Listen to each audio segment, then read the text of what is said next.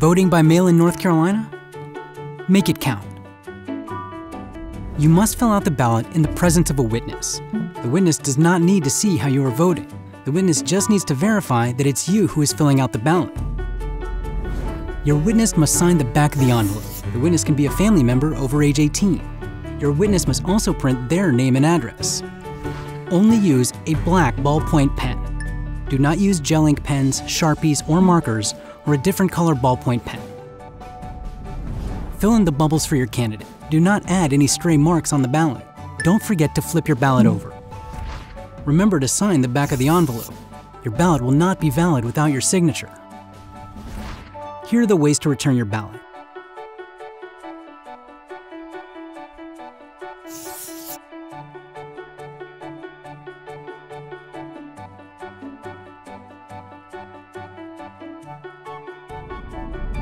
Have more voting by mail questions? Call the Election Protection Hotline at 1-866-OUR-VOTE.